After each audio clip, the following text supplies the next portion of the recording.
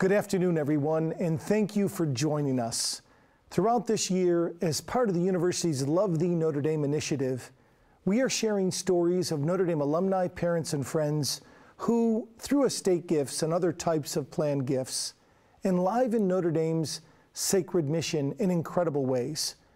Now more than ever, given the pandemic, the economic volatility of the past several months, and the uncertainty of the road ahead, these gifts inspire hope and confidence in the university's ability to be a force for good in the world both now and for generations to come.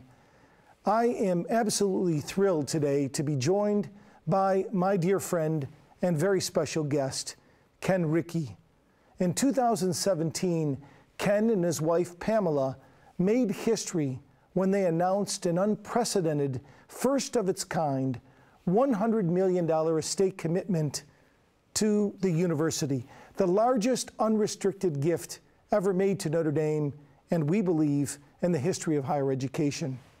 The incredible scope and impact of this gift is matched only by the uncommon thoughtfulness and wisdom with which Kenn and Pamela approach the topics of estate planning and planned giving, topics that for most of us can seem otherwise complicated. Kenn is a proud Notre Dame alumnus and a parent, a 40-year aviation industry veteran, and principal at Directional Aviation Capital, which owns various aviation enterprises that operate more than 150 aircraft and employ over 2,000 individuals. Kenn's business accolades are numerous. Among them, he has been named Ernst & Young's Entrepreneur of the Year, and in 2016 received the Lifetime Aviation Entrepreneur Award from the Living Legends of Aviation. Kenn is the author of Management by Trust, a book featuring practical management techniques for building employee trust and success, and his management strategies have been featured in multiple publications, including the Wall Street Journal. At Notre Dame, Kenn is an executive member of the Board of Trustees, the Kavanaugh Council, and Notre Dame's Gift Planning Advancement Committee. Among all the ways Kenn and Pamela have served Notre Dame, two of their more visible gifts have been the Ricci Band Building, named after his father, and the Ricci Family Fields, both wonderful gifts supporting the Notre Dame student body, and in particular, the Band of the Fighting Irish. Kenn, thanks so much for being with us today. It's a great pleasure to be in your company once again, in this case, virtually. As always, you upstage me. You're always dressed to the nines, looking your finest. I know that these recent times have been tough, but you are one of the most upbeat personalities that I know.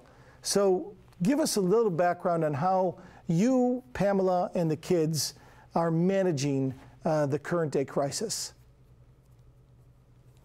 Well, first of all, Lou, it's great to be here, and I always enjoy doing things for Notre Dame. Let me start by saying something you and I, both Italian, will understand, molto gentili, which means in Italian, you were too kind in your introduction, but thank you very much. You know, what I like about what you're doing, and I know you do a lot of these, is that this creates a community. These events, it's hard to create community during the pandemic. And I think we're so used to having events where we're all together, be they religious mass, where, you know, we're together at mass, we're together, and congregation is what we do. And so I think one of the challenges, you know, for our family, for our companies, for Notre Dame, is really just finding a way to have community. And so I'll also tell you, before we really get into this, that we're in my office today. This is our operational center where we control many of the aircraft through FlexJet. I've also taken the opportunity to include some of our key leadership team that's also in the room, socially distanced from me here, so that we can try to find an event within our company to make a community. And I also don't ever mind exposing them all to Notre Dame. Family-wise, it's been is interesting. You know, what I tell my family is the one thing that'll happen is coming out of this pandemic, we're all going to come out with rich and unique stories, and so find those opportunities to create the rich, unique stories. I run an Instagram page where I focus on travel, and I've been to I have so many different travel experiences, and I've quite frankly, just traveling is really important. But traveling's been really difficult right now. So what I notice on the Instagram page is you can learn a lot more about cooking pasta than you can about the best places to stay in Italy. But we've tried to find things within the family for each person to do. I originally told them we were going to clean all the garages. But that's kind of when I thought that this was only going to last a little bit. All the garages are clean, so now we're on to other things. My son, who went to Notre Dame, Kennedy, he took the opportunity to get his pilot's license during this time. So he's become an aviator. My youngest son, Austin, who is, as you know, has been one of the challenges for us. Austin has cystic fibrosis, and so when he was first diagnosed with that in 19 years ago, the disease was really almost very terminal. But over the years, you know, we've worked very hard, and progress has been made, and so here he is, out to start his freshman year of college, and of course, being immunosuppressed and sending him off to college, putting him in that environment with an immunosuppressed lung issue was probably not the right thing to do. So Austin's had a very rich and unique experience because his graduation was different, and now he's also attending college remotely, which is not the experience that we all think about when we go off to college. But it's one of the things, you know, I concentrated on telling him to make it rich, make it unique, and he's actually in Colorado. We made him do it remotely. We really didn't want to keep him at home and in his bedroom and in the same environment that he's been in, and he seems to be doing really well, and he does have good stories for us. So everybody's well, and thank you for creating this opportunity. No, it's great. Well, you know that our prayers are always with you and your family, and in particular, we have some students here at Notre Dame who are living on campus with cystic fibrosis, and given the coronavirus, it's always a paramount concern in terms of keeping them safe. But he seems to be handling it with tremendous courage and his consistent zest for life, and which he gets, you know, from you and Pam and the whole culture of your family. So, at the outset, let's talk a little bit about the impact of the pandemic on your industry, in particular aviation. How have you guys adapted? And you know, when you look at the challenges, not just today, but in the months and years ahead, how do you think the aviation industry is going to change because of this? Well, first of all, the effect of the pandemic, right? There's not a portion of our life does it permeate. Let me first start, Lou, by you know, applauding Notre Dame, and because one of the things that I think has to happen during a time like this is leadership is more important than ever. And I always talk about leadership in our companies. I talk about it as formulate, follow through, and follow up. Now, as you know, I had an opportunity to spend some very fine quality time with Father Hesburgh over the years, and one of the things he mentioned, he almost used those three things for me. He would say that you have to be decisive, so you have to come up with a decision. He would say that you have to communicate that decision, and then he would say you have to be open to changing or hearing when the decision has to be made it has to go somewhere else. So those leadership techniques during the pandemic are extreme. Oh, one thing I got to tell you is what Father Hesburgh used to say: when you're between, when there's no good outcome, when you're damned if you're do and you're damned with your don't, then do. And so I always love that saying that Father Hesburgh had. So I think this pandemic has really caused us to have to really step up to be leaders. I've been through 4 different recessions, slowdowns in our industry alone, going back into to high interest rates in the 80s, all through the dot-com bomb, through the financial crisis of 2008. What's different to me about the pandemic is it's unfolding every day. Most of those crises were immediate. You had to react. They, in some ways, were more drastic because the impact was broad. This one has seemed to be kind of like a slow evolution. And even today, when I think about what Notre Dame has ahead of it, there's a little ways to go to figure out how many more curves and twists. We don't really know what the ending looks like. Is it a vaccine? Is it all of a sudden infections go away? So from a leadership standpoint, we have to be constantly taking in more information and being able to react into that. At our company individually, we recognized early on that we would have to do this, and we chopped it up into 90-day increments. And today, we still think about what we're tackling in 90-day increments. We ask our people, so we have to put in plans. As you could imagine in aviation, there's a tremendous amount of planning. 150 airplanes don't make their way around the world just by chance. And so we have to do a lot of planning into that. And this has to do with scheduling. It has to do with just what the demand is going to be, what parts of the world we can even go to, because today, on a daily basis, countries are opening and closing, and we don't know what that's going to be. We have to constantly be nimble about that. But when it started, the first thing that we thought about was the safety and health of all the people that worked for us. And so one of the things uniquely that we had to do here, our flight crews, we have almost about 900 flight crews. And one of the things is they live anywhere in the United States, and they commute via airline to go to their airplanes to go fly. Of course, during the pandemic, there were two problems with that. Airlines were changing routes all the time, so we didn't know how to get people to their planes or reliably could they get there. But most importantly, we thought we'd be putting them in harm's way, and in fact, in two harms, right? If they were in close proximity, then they could hurt our customers. Our customers, a corporate jet is a much smaller airplane. There's really not a dividing door between the crew. In fact, we asked them to be socially interactive with our customers when they're on the plane. So we had to protect our customers, and then our families, our pilots' families, were going through the exact same thing that everybody else's families were. Kids were home from school. They didn't want dad or mom to be out flying and then come home from being exposed, and now they're exposing the family.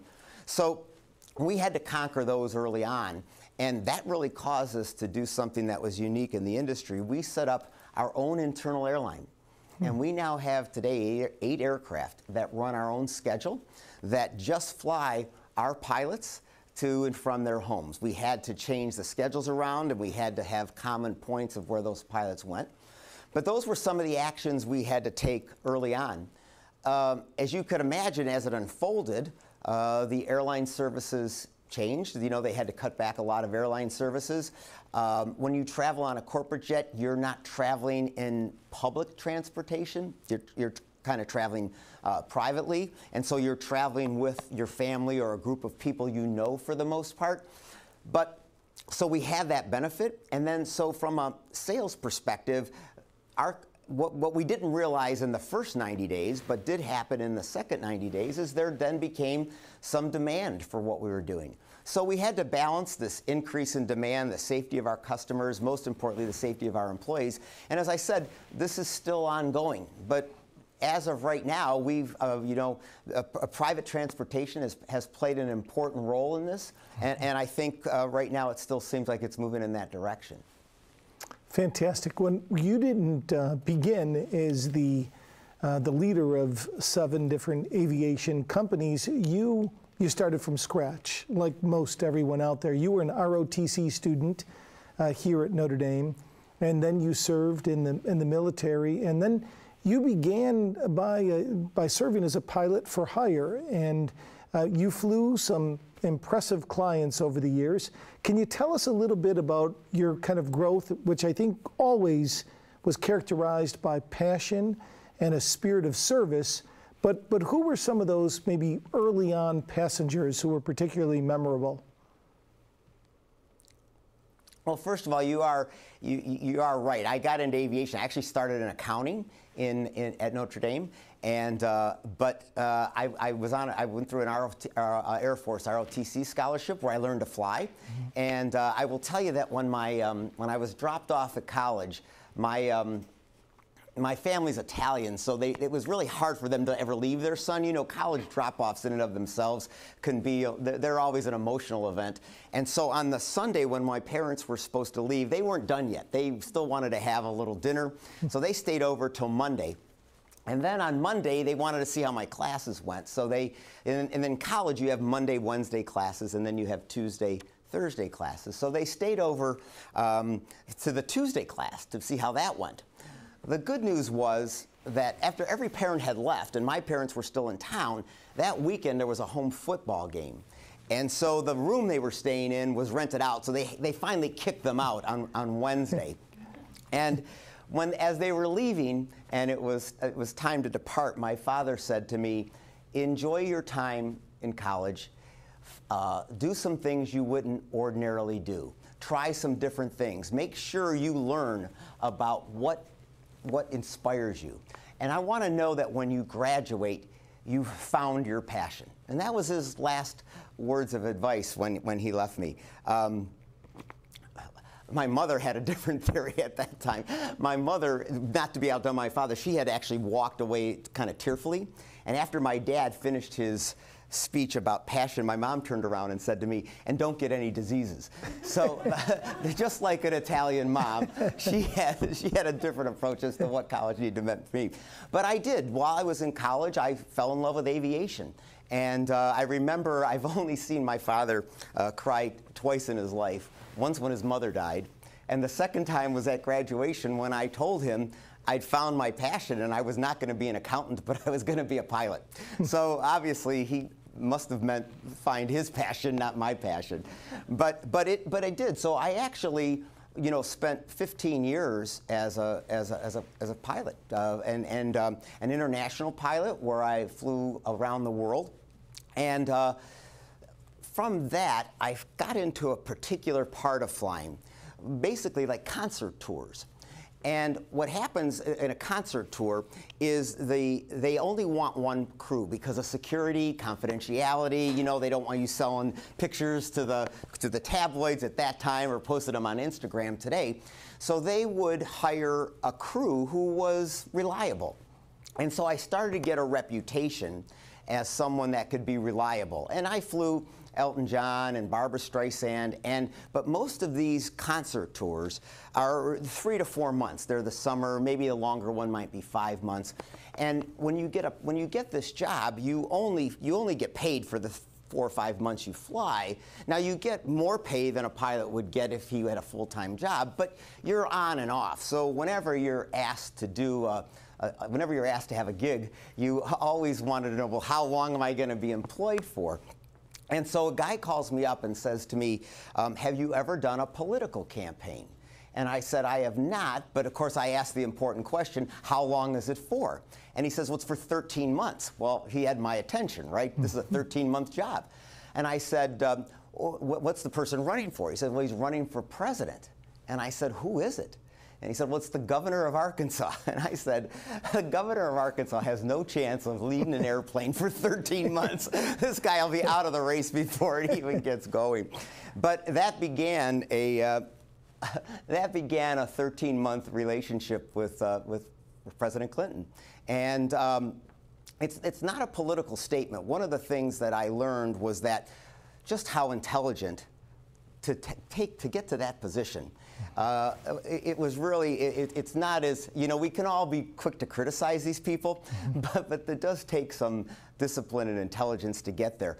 You know, the other thing is on the airplane, when you fly someone like that, that's a safe zone for them. So they tend to be very, very open. And I remember asking President Clinton, this was actually in 2002 after he had left office, and in 2002 the Democrats had suffered a big defeat. This was right after 9/11, and so the country moved very much towards a defense posturing, which was really around the Republican Party.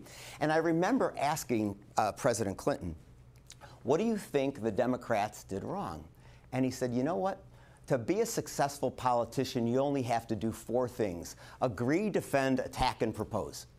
Now, first of all, if anybody tells you the 4 key things to be as successful as President Clinton was in profession, you pay a little of attention to him. And he used to, and so he would just say, agree, getting attacked on 9/11 can't happen. Defend every time we've been attacked. It's been Roosevelt, it's been the Democrats who have defended this country, right? And so, and he had the attack the enemy, attack your opponent. If we let them continue to do this, we'll be in worse shape. And here's what I propose we do. And you know, to this day, that's really just stuck with me. The other interesting thing with Clinton was just I flew him after they get elected and before they take office. They don't use Air Force One. They still fly privately, although it's paid for by the government. So my 13-month gig went on for actually 2.5 more months. But I flew him to the inauguration, and I flew him, Hillary, and Chelsea.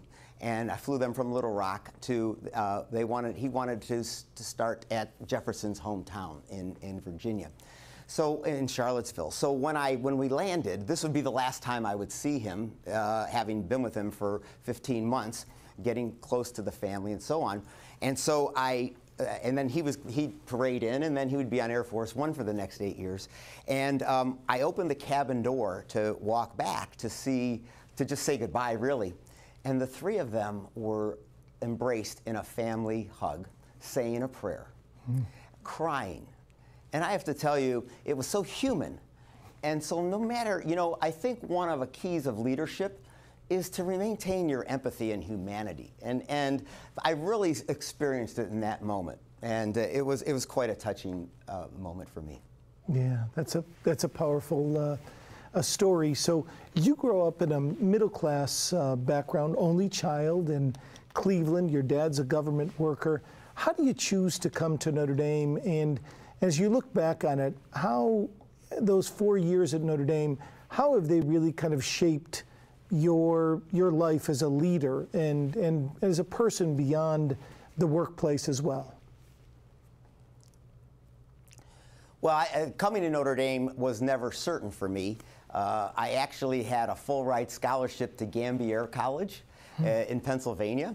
And my father was a government employee. He was a GS-12. He actually worked in an undercover capacity. I grew up with my father having a fake name, Richard Dill. And he'd go away for 3 or 4 weeks. And this happened to be one of the times he was home. And I went to a Jesuit high school, and despite that fact, I still applied to Notre Dame. And I had gone up there, experienced the university, and felt very much at home there, like so many people do. And I remember coming home and talking about my experience of seeing the campus and that. And my parents, we lived in a small 900-square-foot home, but more importantly, they didn't have like 2x4 walls. They had the little 2x2 walls. So anything you said in the front of the house, you could hear in the back of the house. And I remember late at night hearing my parents talk about the fact that it was not affordable for me to attend Notre Dame at that time. And so really the right thing was the college, the scholarship college. And they were discussing like who was going to present this to me. It so happened that a friend of mine was going up for a second time up to this campus. And so I kind of put it out of my mind. It was in the back. I jumped up. We drove up for a weekend at the university again. And we got there on Friday. I remember going to the financial aid office and just asking like what opportunities were open. Now, to refresh your memory, this is 1974. I was trying to find $3,600. That was the tuition at Notre Dame at that time. And unfortunately, you know, financial aid wasn't today. There wasn't a universal loan program. It was kind of get as get can. And I remember financial aid said, well, you really need kind of a longer time to identify what might be for you. You might consider starting at Gambier College and then transfer in here next year. And they said, or there's one other option. Have you ever considered the military? Because if you remember, the Vietnam War was very unpopular. It ended in '73, and so nobody really wanted to be in ROTC at the time. It was very unpopular. You had to have short hair. Long hair was in. So as Lou started off by saying, I always have had a little bit of a fashion bug in me. And so I said, well, I think I'd go join the military. I think, what would I do in the military? I said, I'd want to be a pilot. And I think I'd want to be a naval pilot because I just kind of feel like double-breasted looks better on a man than single-breasted. So armed with my idea that I would be a double-breasted pilot for the U.S. Navy, I, on Saturday morning, made my way over to the ROTC building where I was going to find out how you got an ROTC scholarship. Lo and behold, the Navy door was locked. And as I was trying to reach in to get the phone number of because there weren't cell phones, I was trying to reach in to get a phone number to call them. Somebody taps me on the back, and it's the colonel from the Air Force. And I explained to him that I was interested in being a pilot. And 2 hours later, I was in the Air Force. So that's really that was really how I got to Notre Dame and how I could afford it. My parents were extremely happy. And, you know, there's lots of things I could say about my time at Notre Dame. The most important to me would be the time I got to spend with Father Ted. And Father Ted was the president of the university, but beyond that, he was a late night person. I'm still a late night person. And it's still amazing to me. I can't imagine what university I could have possibly gone to where I'd have had access to someone at that level in the campus. And what you realize is, and I know this has happened with all of the other presidents and most of the senior executive team at Notre Dame, that they still do recognize it's about the students, and they do find time for that. I know that you do that in your freshman classes, that many of the faculty and staff, many of the staff teaches. But undoubtedly, Lou, the opportunity to have the influence of Father Hesburgh in my life shaped so many things, and it certainly was one of the biggest blessings I had there. So, Ken, let's go back to early on in your career. You're discovering that you have an aptitude for business, and you're beginning to experience some success. And yet you find yourself at a very introspective moment. Is this the right gift that I've been given, the gift to be able to make money? And you're struggling with this, so you decide at a pivotal moment to come back to campus and to go back to Father Ted, who you had cultivated this wonderful relationship with, to talk to him about it. Can you tell us a little bit about that moment and how that conversation proceeded? So I had been flying for several years, but you have to look back at the time that this still was the very early days of private aviation. You know, realistically, I did have the benefit of entering into the private aviation field at a time where there were 5,000 jets in total in the world. You know, today there's some 30,000. So I really did have the benefit, the ability. I did grow up within that. Always through my time as an undergraduate at Notre Dame, I think I don't want to say, it wasn't a struggle, it was a question. It was a question about what is a successful life? Can a successful life just really be defined by only how much money you make? Is a successful life only by how many children you have? And there's no doubt about it, I have a little bit of an achiever gene. So if there's gonna be a successful life, I really wanted to make sure I didn't miss out on what that defined. I can remember, Lou, in my undergraduate year, before I have the serious conversation, that I went to Father Hesburgh and I said, Father, I've really been thinking about capitalism and its role within the Catholic Church. And I have to tell you, I'm darn sure that if Jesus was alive today, he would be a communist, not a capitalist. And only Father Hesburgh could say, I'm not so sure he would have been a communist. So you could tell at an early age that this was on my mind. It was on my mind about how to do something and do it for the right reasons. And so there came a time when I was flying where there was an opportunity, a business opportunity. And I was shying away from the opportunity because I was like, this isn't going to take me away. By that time I'm flying to South Africa. I'm enjoying this will take me away from flying somewhat and put me onto the business side. Yet there was a part of me that clearly recognized this opportunity was significant. It was also something that, is there ever like, I don't know I don't know if people do crossword puzzles. There's just some people that have a knack for something. Some people look at a crossword puzzle, they get it right away. Some people can, you know, some people are just great at karaoke. People have certain instincts. I could look at a transaction, like this transaction I was considering, and it just made all the sense. And to this day, I would tell you that that was certainly a gift that I had, was the ability to kind of quickly digest numbers, balance sheets, and translate them to how a transaction could be done. But I was nervous. I was nervous that this would take me on a path that would be totally this would take me on a business path. And so I had the opportunity to, Father Hesburgh was receptive, and I went back to see him. And I started the conversation by telling Father Hesburgh, you know, Father, I now realize, you know, the gift. I'm an okay pilot, but I really do have this business gift. And I even think I said to him, I think this is a pretty crappy gift. I said, you know, a good gift would be that I could cure cancer. A good gift would be that I could be a student, that I could teach students. That a good gift would be to be a psychiatrist, to heal people. I don't know anything about those. I wasn't given that gift. I have this gift for business. And it's a little bit scary because I feel like it's the wrong gift. It's the wrong thing to do. And Father Hesburgh said to me, you know what? God gave you that gift because it's a very, very difficult gift. It's a difficult gift because you will always be on the knife's edge of deciding if your life is qualitative or quantitative.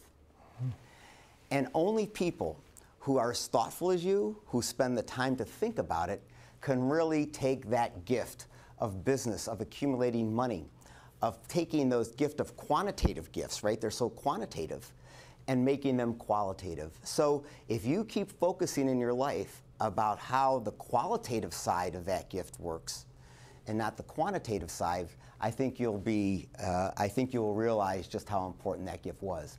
And he was right. He was very right. And I take it very seriously to this day. We try to do things in our company just from the standpoint that we've always prided ourselves on having the best kind of health insurance we have. Most companies have some sort of a policy for if people have to have a leave of absence. I mean, many of these policies, Lou, are the same policies that I know you have at Notre Dame. We have a funding of an adoption. Any of our employees that want to adopt a child, we fund those kinds of things. So we keep focusing on the qualitative part because I'm scared. If I don't, I'll just become that quantitative person that I was always scared the gift could take me to. Wow, what a moving story that is, and how wonderful it is to this day to hear the words of impact from Father Todd. I want to ask you to talk a little bit and take us through the transformative gift that you and Pamela made in 2017 and the thought process behind it. But first, this gift was in many ways the culmination of a long history stretching over many years of generosity to Notre Dame. What began small ended up becoming, turning into a large gift. So what started you down this path, and when in your career did you start thinking about giving back as a philanthropist?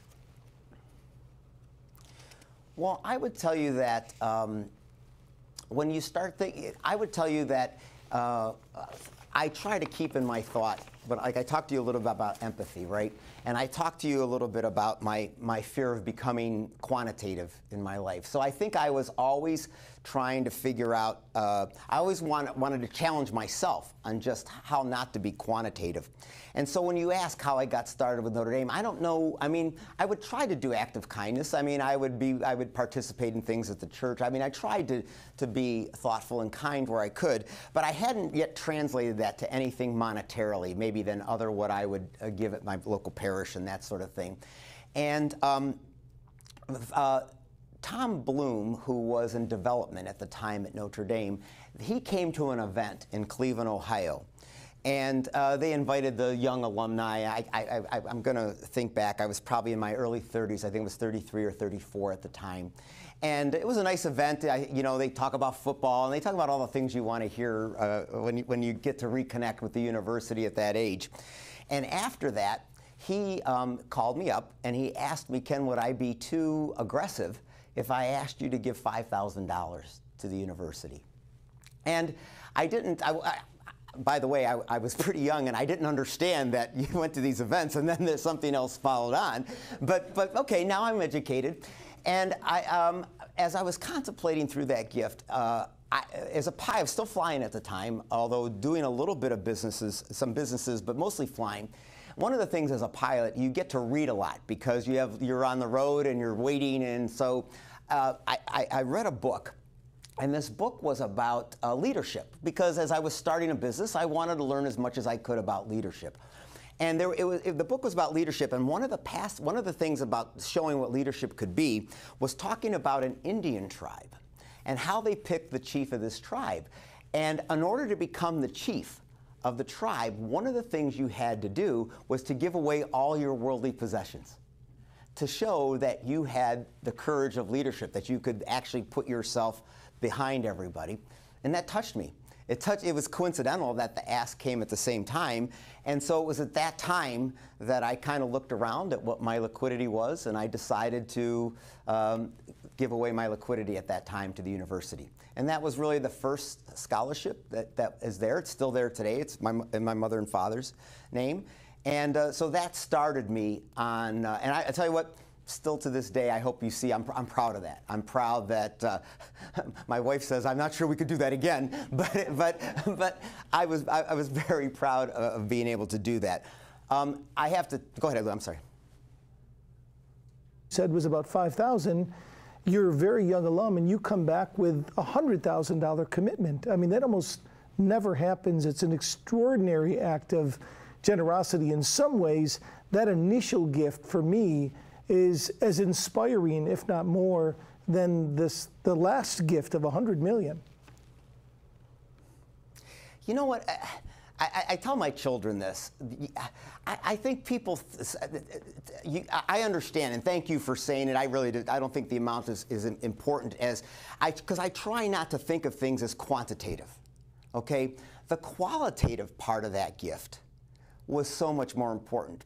The way, I have to tell you, the way it made me feel, the way it made me get courage, that made me feel like a leader, okay? It instilled confidence. That gift returned 3 or 4 times or 300 times more to me than it meant to the university. And so that really began, it really set the tone for something that we've tried to do throughout the rest of my life. You know, I didn't have children at the time. And when you start to think qualitatively, transferring that qualitative that qualitative vision to your children is equally important.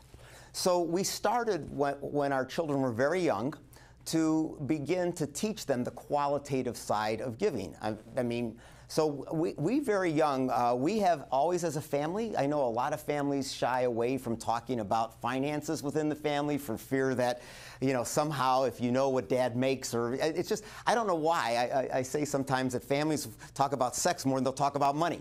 And, but I didn't want to do that because this is, I think, a very quantitative temptation that we need to avoid significantly.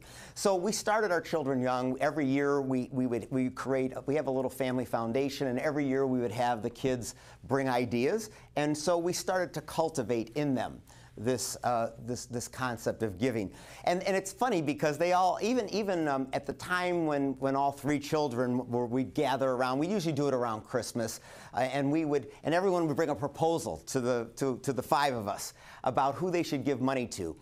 And I remember Austin was maybe 4 or 5 at the time, and so for the next 8 years of Austin's life, it was Disney, Disney, Disney. He always wanted to donate to Disney, and I kept explaining to him, Austin, Disney is a corporation. They don't have, they do that. Well, that little son of a gun, he went online and found that Disney has a foundation to help kids. So then the next year he came and presented to the family with giving money to the Disney Foundation. And of course, we couldn't turn him down. So we tried to instill this. So I don't think I don't really like to think of the gift as quantitative. Okay. I think of the gift of more what it says about our family, more what it says about what we stand for. The amount of the gift really, as you know, Lou, the gift was really kind of a very significant percentage of our net worth, but which was important to me. I think that I think the hardest, some of the hardest gifts are, an easy gift to give is not as challenging as a gift that's hard to give. So it needed to be significant. What I find today is that when people work on estate gifts, and remember this is an estate gift, and maybe we'll have time to talk a little bit about the structure of it, but when people do estate planning today, there is only one perspective, and that perspective is quantitative. If you think about the attorneys that do estate planning, the accountants that do estate planning, there's no question on there that says, qualitatively, what do you think your estate, the end of your life should look like? Now, you know what's crazy is people find ways to make a qualitative statement at the end of their lives. I had an aunt who had a pizzelle machine, which is a way to make a kind of Italian cookie. And she had in her will that pizzelle machine went to her niece, who liked to make pizzelles with her. So we do, at the end of our life, want to make qualitative statements about what was important to us. But that's not what estate planning is. The professionals in estate planning are not set up to do that. Right. The lawyers and the accountants are set up to minimize your taxes and maximize the flow of capital, of quantitative amounts to your heirs, however you might see them to be. And I think as I started to look at our estate plan, I realized that I wasn't going to find what I wanted in that circle. And so that began the search for how to devise a plan. And look, my hat is so off to Notre Dame. You don't think about it a lot, but Notre Dame took risks to do this. They had to be entrepreneurial and thinking outside the box. You and I have talked before, Lou. I think that we didn't try to publicize the gift as in a quantitative way. We publicized the gift to use it as a way to educate people on how you can do a gift of this manner, how you do it without using a different way to approach the lawyers and accountants that are involved in that. So I didn't really want my end-of-life statement to be, I saved the most amount of taxes for my children. By the way, having been, when you're in private aviation, when you're in private travel, you do tend to be around people that are on the wealthier end of the spectrum. I meet a lot of wealthy people. I hear a lot of stories about families who get hurt by the estate, by inheriting the business. Sometimes they are running their father's business because they were obligated to do it. They never really wanted to do it. Maybe dad didn't want to give any of the business to the daughter. He only gave it to the son. Now the daughter and the son don't get along. You can do more damage by quantitatively getting the businesses that way. One of the things I'll tell you is, as my children understand the estate plan, it's not equal. Our estate plan is not equal. We didn't attempt to make it equal. They're different ages. Every one of the children came in at a different time. And so this wasn't about equalizing it. And I tell the kids, if that upsets you, you're really in the wrong family, because this isn't about making you all equal. You'll all figure it out and you'll help each other. And so that was really, so I started from the premise that I didn't want to have a gift that destroyed the family. And if I were to just merely pass down businesses or pass down money to children that had no passion for the businesses, that were then fighting with each other because one ran one business and one ran the other. So I knew right away to start with that my estate plan was going to include a mandatory liquidation of those businesses. So that was number one. What Notre Dame did is, so there's like 7 businesses today. Now, what I didn't want to preclude was I didn't want to preclude the opportunity for one of the children who wants one of the businesses to then be in that business. So imagine that on my death, these businesses will be liquidated. And I don't remember, but Lou probably does. We have a period of time, it might be 5 years or 7 years, where the university steps in to begin the liquidation process. So the university, if you think about it, becomes the trustee of my estate. They're in charge with wrapping up. If I don't pick them, you know who you pick as a trustee today mostly? You pick a lawyer, you pick a banker, and by the way, you pick a lawyer or a banker your age. Not to say you won't outlive them, and if you're with a lawyer and a banker, remember, a trustee has to be independent. So if you outlive that lawyer or banker, then the next thing that happens is the new junior banker is now the trustee of your estate. And they might know nothing about Kenn Ricci. They don't know what I wanted. They don't know my intentions. And so what I felt was, put Notre Dame in that role as the trustee. Maybe I'll outlive Lou, maybe not, probably not. He's much healthier than I am. But if I do and someone else besides Lou is there, I know where they come from. I know where they're grounded. I know what that university believes. And so those were a few of the premises that we went into designing this. And it took a while. Notre Dame had to get educated on it. I'll tell you this, even as we were just about to sign the final documents, I had a lawyer who advised us, and just at the last minute, he couldn't resist. He said, "You sure you don't want to create a trust between you and Notre Dame?" He took that last try just to get me outside of putting Notre Dame in charge of everything. No, it's an incredible story on so many levels, Ken, and if we try to unpack it, you know, a couple of questions immediately come to the surface. You're still young and very healthy, so why did you do the gift now? And then also, what makes this gift so exceptional is that you made it unrestricted. You're leaving it up to the university when the gift is received in terms of how they will allocate it to its highest priorities. Can you tell us a little bit about the timing and then also the reasoning to make it unrestricted? So let's start with the unrestricted nature, right?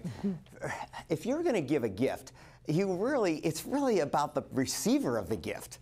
Gifts that are about the giver of the gift, to me, are really approaching more of that knife edge of being quantitative. And look, the universities, all universities, not just Notre Dame, but so many gifts are given out of a kind heart and a good heart, but they can be misplaced. For instance, I could have very easily made a gift to her scholarship for an Italian pilot from Cleveland, Ohio, right? Then the university would be going around for years trying to find the Italian pilot from Cleveland, Ohio. And what happens to that is, even though that was a gift to the university, who knows, we might not even have pilots 20 years from now or 30 years from now. But if I made that restriction to the university, there's two problems. Number one, it really wasn't about them. It really wasn't about the receiver of the gift. And what the receiver of this gift told me is what we need most is unrestricted gifts. And remember, if I trusted them enough to run the estate, would I not trust them to do what's right with the gift down the road? So to me, it's what the university wanted, okay? And then second of all, it's what they needed. Second of all, it really gets really tempting when you start negotiating. I understand there's two ways to, I still get somewhat uneasy, let's just say, when people say, oh, we were at the Ricci family fields.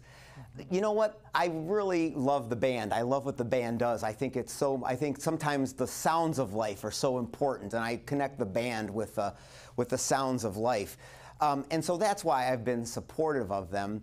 And if the band told me they needed music stands, they'd have the music stands, and we probably wouldn't call them the Ricci music stands. And so I think that it does make me a little bit uncomfortable that we do kind of have this you know, the system of naming and doing all this.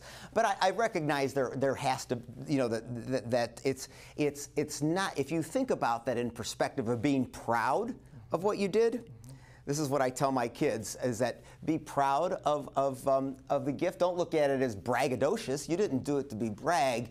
You did it to be proud of the university, to say, I believed in what this university does. So once you kind of get that mindset, then really the university needed unrestricted. And Lou, I really wanted to do two things with this gift, right? One was to set a standard, to make people aware. If I gave you a $1,000 unrestricted gift, that would be important too. But to do it at a high level, well, I hope will make other donors think about the fact that unrestricted is very, very important to the university, and that was one. And then two, to think about the qualitative nature of what you do with your estate.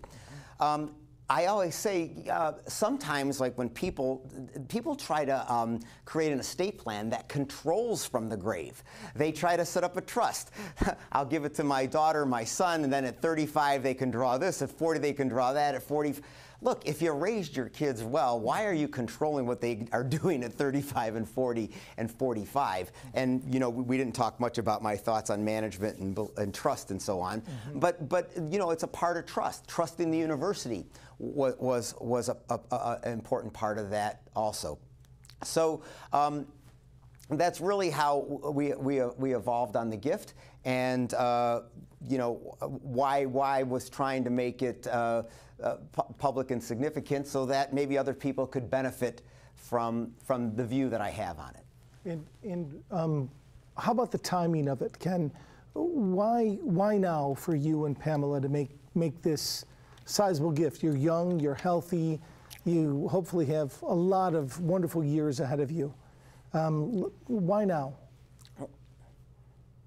Well, that's easy to say, right? It's easy to say that why at such a young age, because right. You want to think you could live another 20 or 30 years. We think, but who knows, right?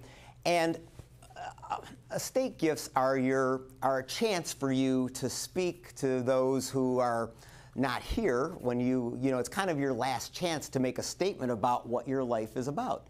So making the gift at this age clearly made a statement about what's important to me. Again, you don't know when it's going to happen, but the way, Lou, the way your team and us designed it, it's a flexible tool. We can keep adding to the gift. There may be more companies to work on when we ultimately have to. So starting now to get people educated, it's unique. It's not something the university's dealt with all the time. Right. I'm hoping over the next 20 years, this university will become proficient at it. That will become that will have you know, a practice of how to do this, and that it really speaks to the values of the university to have things like this going on. So you're not too young. I mean, it's easy to say, but let's suppose it was only a $1,000 gift, and let's suppose that was 100% of all of my assets. That would still make a statement to the people that are around me of what's important to me. It also, look, my kids can read, and they read, and so they know they know the story. Like I said, we do have a lot of conversations about money in our family, but you know, my kids don't have to read it in the will. They already understand today what's important to me, and maybe some of that will translate to other Notre Damers, to other members of the family, and so on. I've had people come up to me and said, you know, just tell me why. What do you love about Notre Dame? And when I tell them, I can see that it clicks with them, and they get why this is something important we need to do. Yeah, I can't thank you enough, Ken. You know, I've had the privilege of working here at the university now for about 20 years, and to be inspired by people as they dig deep and make sacrifices and give back, give forward in many cases. But your generosity, and in particular focusing on the qualitative over the quantitative, has been an important lesson, and it's been both inspiring and humbling, I think, to all of us here at Notre Dame on the receiving end. As we close, I'd like to close with any parting words of wisdom that you'd like to share with us. There's already so much embedded in this interview, but any final thoughts? Well, I want to come back to where we started. Okay, I think that a lot of times a campaign or a slogan can be just a slogan. And when we talk about Notre Dame being bold, I'd like people to understand that this was a very bold act on just a one-on-one level, right, on a micro level with me. And what we're watching Notre Dame do in the pandemic is a macro indication of bold, and it's my faith and trust that the university will maintain its boldness for well beyond my life and many lives to come is what I'm so proud of and what brought me here today. Yeah, thank you again, Ken. It's been a wonderful opportunity to listen to your thoughts and be inspired by your actions. I know all of this is in service to Our Lady, who guides and directs this university on a daily basis and has for the past 178 years. Thank you all for joining us. Take care, God bless, and go Irish.